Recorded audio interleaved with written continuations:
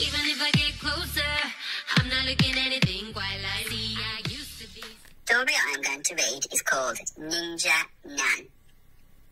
My Nan has always been an ordinary, everyday kind of Nan. By day, she knits big baggy jumpers and long woolly socks. By night, she plays card games with her friends. But all that changed one day when I found a note stuck to the fridge. Dear Jim, I'm running away to join the circus. I know this will be a shock to you, but sometimes a nan's just got to do what a nan has got to do. I'll always be your nan, and I love you very much. Please come and visit me at the circus. Love, Nan. Ninja Nan. Ninja Nan, what on earth was Nan doing at the circus? Luckily, the next day was a Saturday, so I begged Mum to take me to visit Nan. Mum tutted and shook her head and said Nan had some serious growing up to do. When we arrived at the circus, Nan was waiting inside the big top. She waved excitedly before whisking us off on a tour. The first person she took us to meet was Harry Hercules, the ringmaster. Your Nan is awesome. I've never seen a talent like it.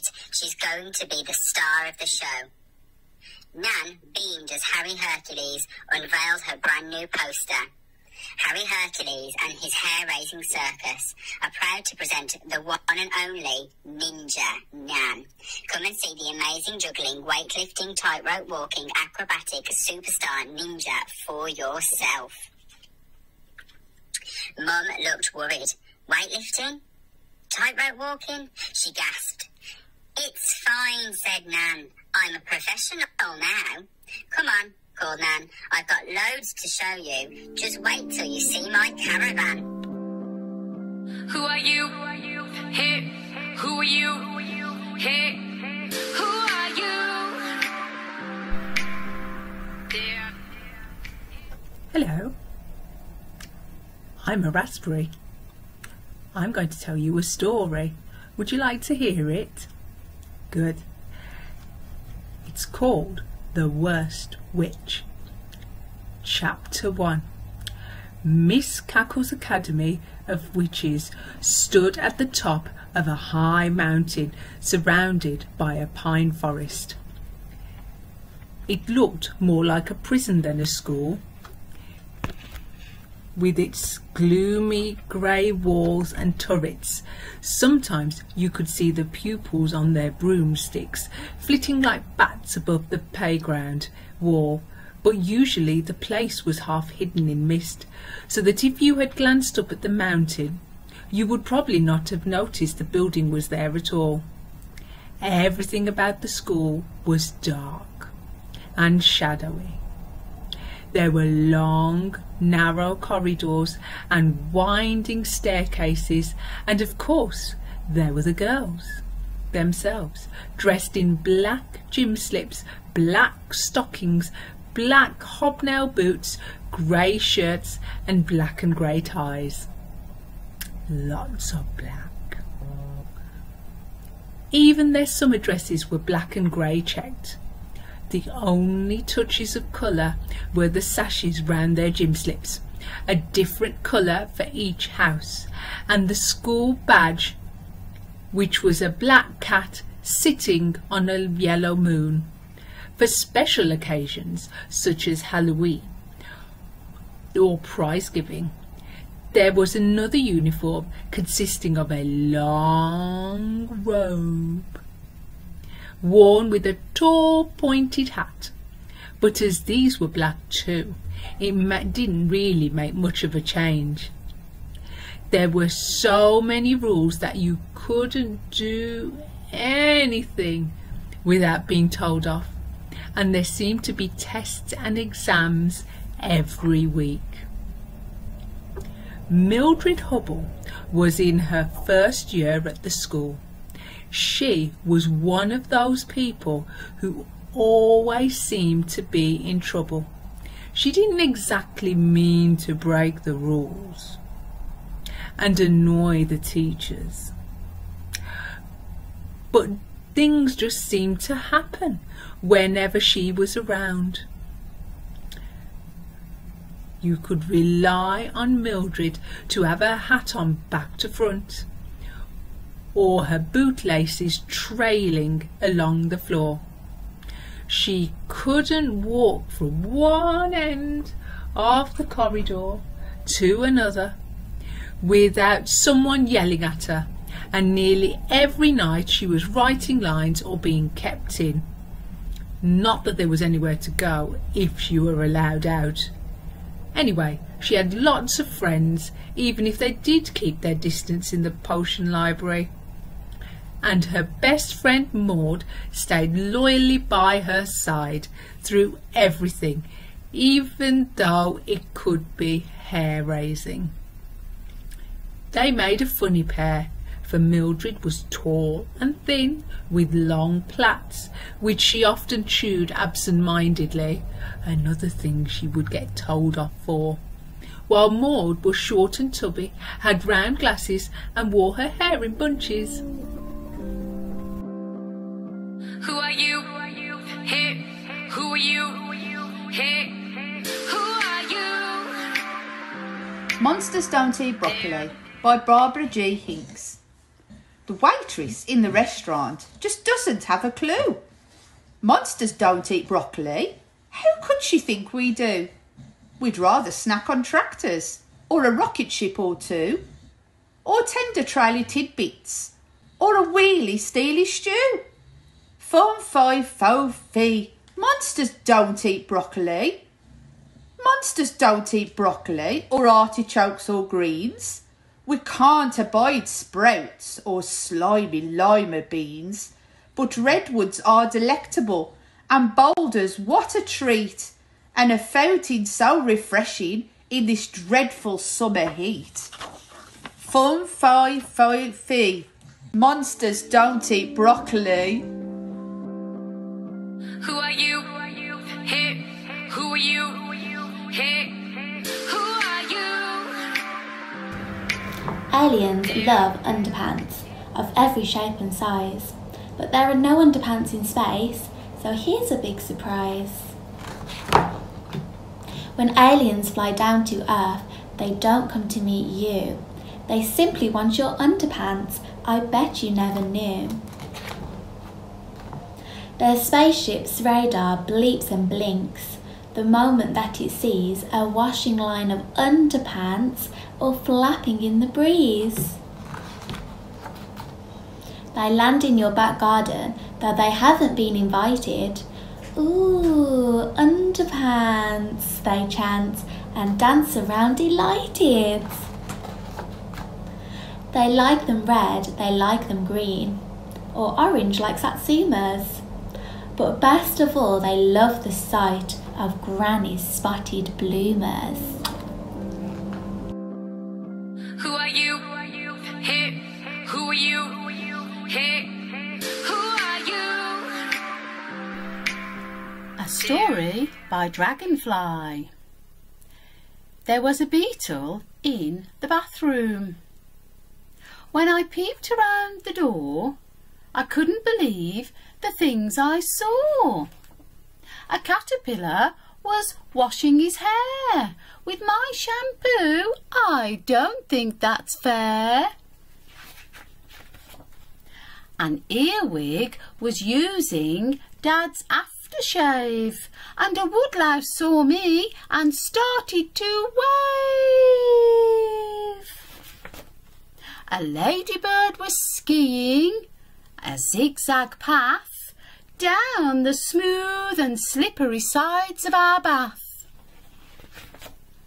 A beetle was singing songs in the shower.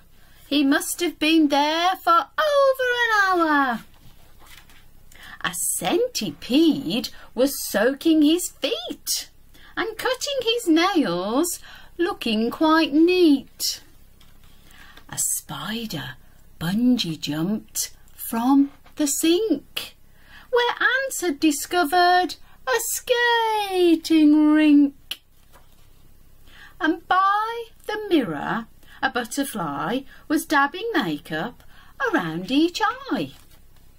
And I was waiting to use the loo, so I shouted out, Hey, all of you!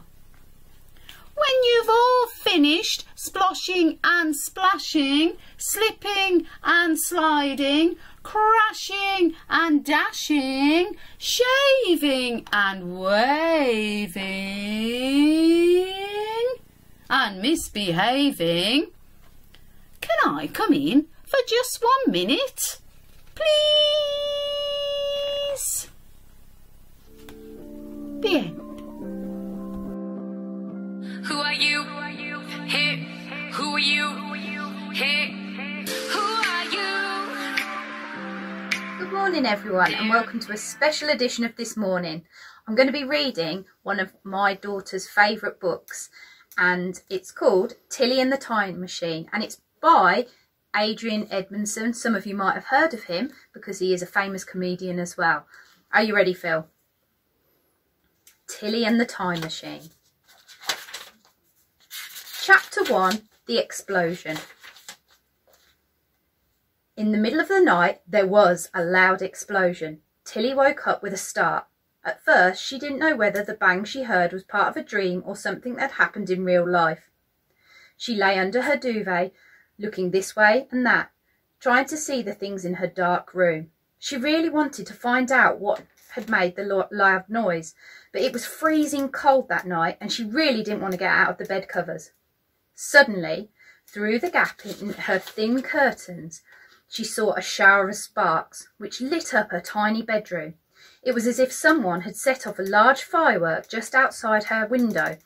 In the light of the sparks, she could see Big Teddy and Mr. Fluffy Bunny sitting on the shelf at the end of her bed. She could also see her uniform laid out on the chair behind the door, ready for school in the morning.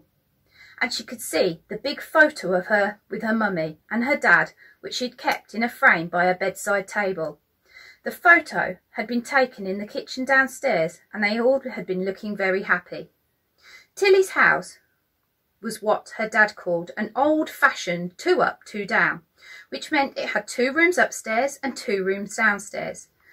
Though this wasn't strictly true. There was just her bedroom and her dad's bedroom upstairs, but downstairs there was a living room, a kitchen and a new bit of house that stuck out at the back, which was their bathroom.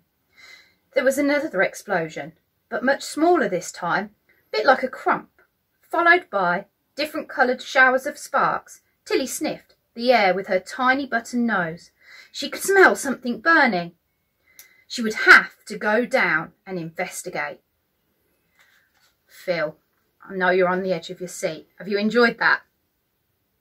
Thank you, everybody.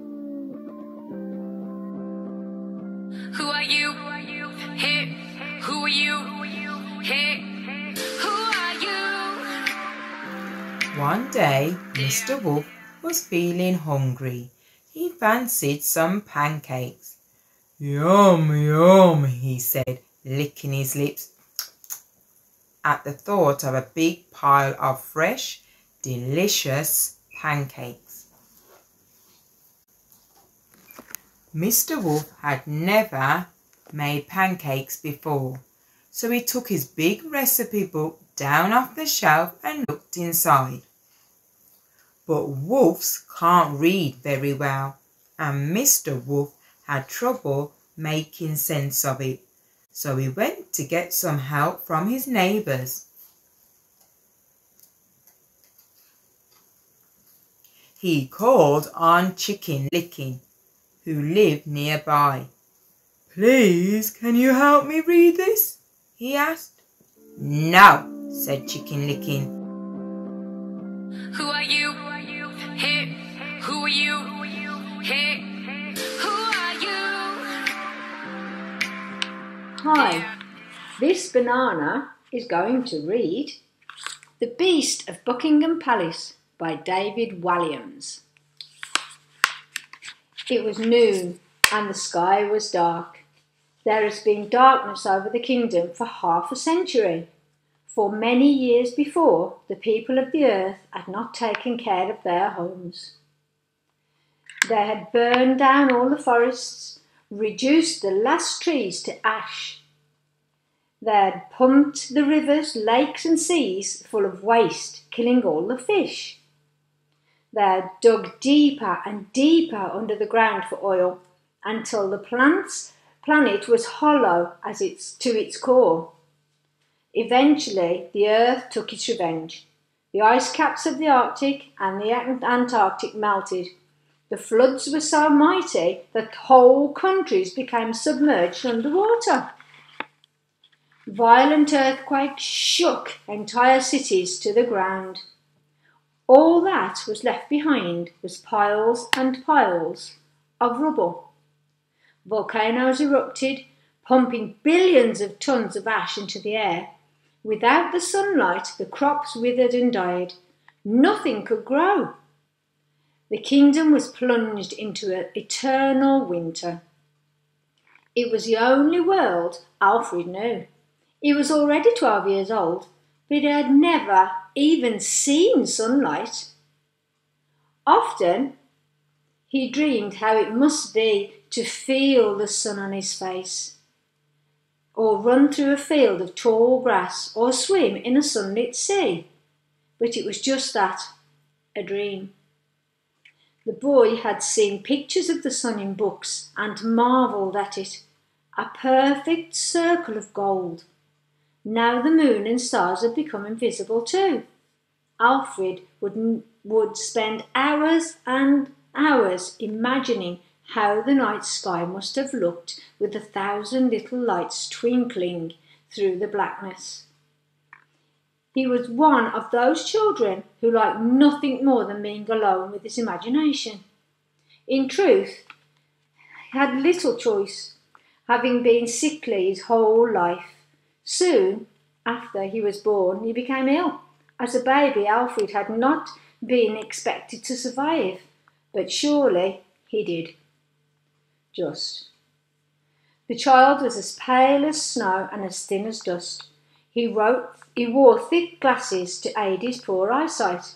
Often, Alfred was so weak he had to stay in bed all day. Thank goodness all around him his bed was piled and piled and piled with books and books and books and more books. Books about animals, books about space, books about trees, books about dinosaurs, books about books.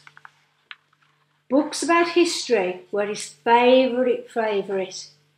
The trouble was that there was a strict curfew in the building where Alfred lived.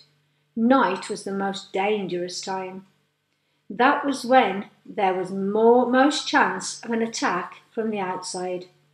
Lights had to be out at 8 o'clock sharp, by order of the king. Anyone caught with lights on would be severely punished. Punishment was brutal in this kingdom. Those in power had returned to medieval forms of torture. The thumbscrew, the Iron Maiden, the breaking wheel, the pillory, the rack, the scholar's bride, the rat's dungeon, the head crusher, and the iron chair. Who are you? Hey, who are you? Hey, who are you? Ahoy, landlubbers, I be pirate. Avast ye and listen to my story about Boris's big bogey. When Boris sailed the 7 seas on the pirate ship Black Rose, in sun or storm he always kept one finger up his nose. Yes, even as he scrubbed the decks or trimmed the captain's hair, he still picked great big bogies out and flicked them in the air. Captain Shiver Me Timbers, he let out a sudden cry. Look here upon this chart, my lads, do you see what I spy? A far-off treasure island, what's not been seen afore. We'll go and search for pirates' gold upon its distant shore. But it wasn't an island, no. It wasn't an island, yo-ho-ho. That sticky scrap on the pirate map was Boris's big bogey. But magic things can happen at sea where storm winds rage and roar. They sailed and sailed for many a day until at last they saw a strange uncharted island with cliffs all grim and grey. So they came to Bogey Island and they moored at Bogey Bay. Then Captain Shiver Me Timbers stood upon the swaying bridge and with his big brass spying glass, he scanned each rock and ridge. I see a cave all dank and dark above the foaming tide. A pirate's cavern, that's for sure, with treasure deep inside. But it wasn't a cave, oh no, no. It wasn't a cavern, yo ho ho, but a glob of goo in his telescope view from Boris's big bogey. Who are you? Hey, who are you? Hey, who are you? Hello. Today I'm going to read Monkey Puzzle. I've lost my mum. Hush, little monkey. Don't you cry. I'll help you find her, said Butterfly. Let's have a think. How big is she? She's big, said the monkey. Bigger than me. Bigger than you? Then I've seen your mum. Come, little monkey. Come. No. That's an elephant. My mum isn't a great grey hunk. She hasn't got tusks or a curly trunk. She doesn't have great thick baggy knees. And anyway, her tail coils round trees. She coils round trees? Then she's very near. Quick, little monkey, she's over here. No, that's a snake. Mum doesn't look a bit like this. She doesn't slither about and hiss. She doesn't curl round a nest of eggs. And anyway, my mum's got more legs. It's legs we're looking for, you say. I know where she is. Come this way. Who are you? Hey, who are you? Hey, who are you? Hello, I'm a worm. Today I'm going to be reading a chapter from the Twits written by Roald Dahl. The chapter is called Wormy Spaghetti. I hope you enjoy it. The next day, to pay Mr. Twit back for the frog trick, Mrs. Twit sneaked out into the garden and dug up some worms. She chose big, long ones and put them in a tin and carried the tin back to the house under her apron. At 1 o'clock, she cooked spaghetti for lunch and mixed the worms in the spaghetti, but only on her husband's plate. The worms didn't show because everything was covered with tomato sauce and sprinkled with cheese. Hey, my spaghetti's moving, cried Mr. Twit, poking it with a fork. It's a new kind, said Mrs. Twit, taking a mouthful from her own plate, which, of course, had no worms. It's called squiggly spaghetti. It's delicious. Eat it up while it's nice and hot. Mr. Twit started eating, twisting the long tomato-covered strings around his fork and shoveling them into his mouth. Soon there was tomato sauce all over his hairy chin. It's not as good as the ordinary kind, he said, talking with his mouth full. It's too squishy. I find it very tasty, Mrs. Twit said. She was watching him from the other side of the table. It gave her great pleasure to know that he was eating worms. I find it rather bitter, Mr. Twit said. It's got a distinctly bittery flavour. Buy the other kind next time. Mrs. Twit waited until Mr. Twit had eaten this whole plateful. Then she said, You want to know why your spaghetti was so squishy? Mr. Twit wiped the tomato sauce from his beard with a corner of the tablecloth. Why? He said. Because it was worms! Cried Mrs. Twit, clapping her hands and stamping her feet on the floor and rocking with horrible laughter. Ha ha ha ha ha! I hope you wouldn't eat wormy spaghetti. Bye! Who are you? Hey, who are you? Hey, who are you?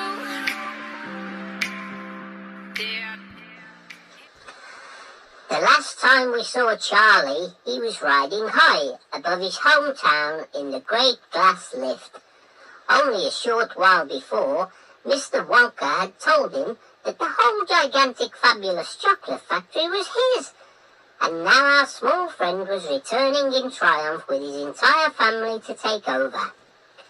The passengers in the lift, just to remind you, were Charlie Bucket, our hero, Mr. Willy Wonka, chocolate maker extraordinaire, Mr. and Mrs. Bucket, Charlie's father and mother, Grandpa Joe, Grandma Josephine, Grandpa George, and Grandma Georgina. Grandma Josephine, Grandma Georgina, and Grandpa George were still in bed, the bed having been pushed on board just before takeoff. Grandpa Joe, as you remember, had gotten out of bed to go around the chocolate factory with Charlie. The great glass lift was 1,000 feet up and cruising nicely. The sky was a brilliant blue. Everybody on board was wildly excited at the thought of going to live in the famous chocolate factory. Grandpa Joe was singing, Charlie was jumping up and down, Mr. and Mrs. Bucket was smiling for the first time in years, and the three old ones in the bed were grinning at one another with pink, toothless grins. Who are you? Hey, who are you? Hey, who are you? Hello everyone. So today I am going to be reading my favourite book, The Worst Witch by Jill Murphy. And as you know, witches and cats are the best of friends. So here we go, Chapter 1. Miss Cackle's Academy for Witches stood at the top of a high mountain surrounded by a pine forest. It looked more like a prison than a school, with its gloomy grey walls and turrets. Sometimes you could see the pupils on their broomsticks flitting like bats above the playground wall, but usually the place was half hidden in mist, so that if you had glanced up at the mountain, you would probably not have noticed the building was there at all. Everything about the school was dark and shadowy. There were long, narrow corridors and winding staircases, and of course there were the girls themselves, dressed in black gym slips, black stockings, black hobnailed boots, grey shirts and black and grey ties. Even their summer dresses were black and grey checked. The only touches of colour were the sashes around their gym slips, a different colour for each house, and the school badge, which was a black cat sitting on a yellow moon.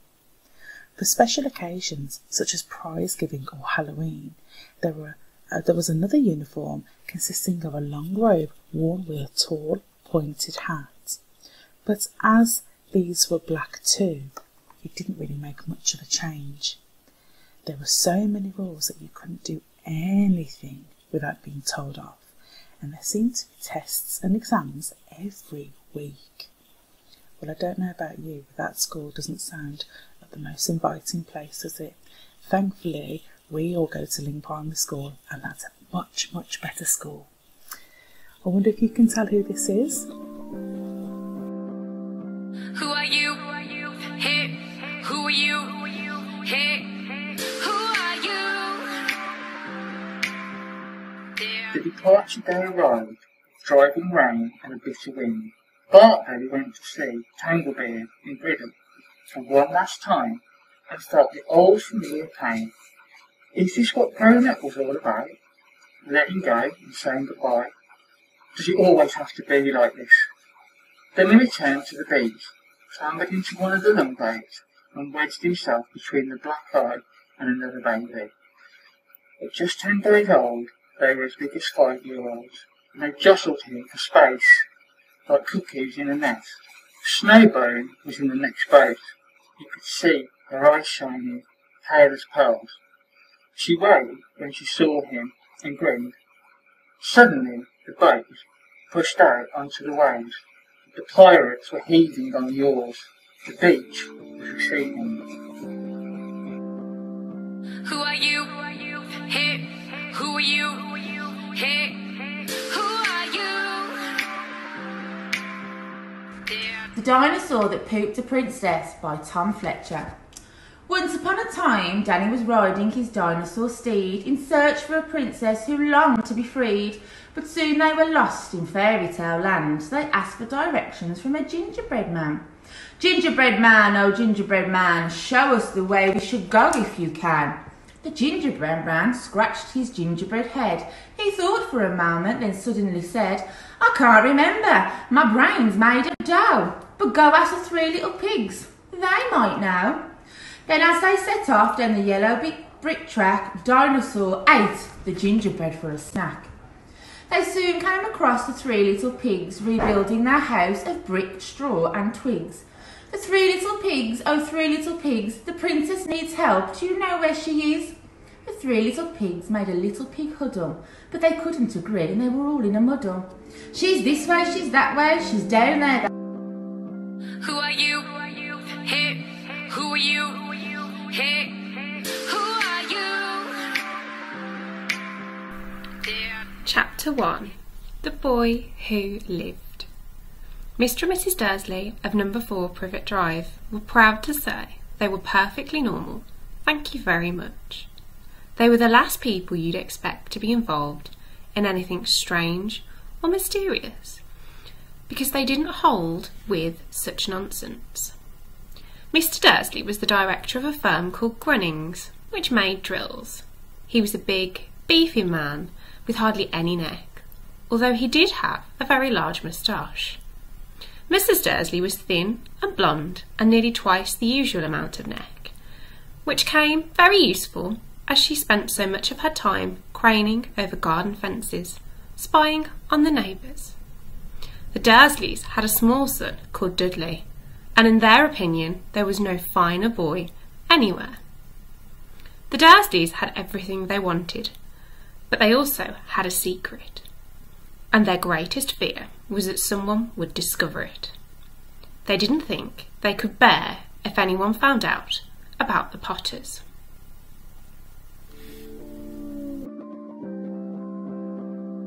Who are you?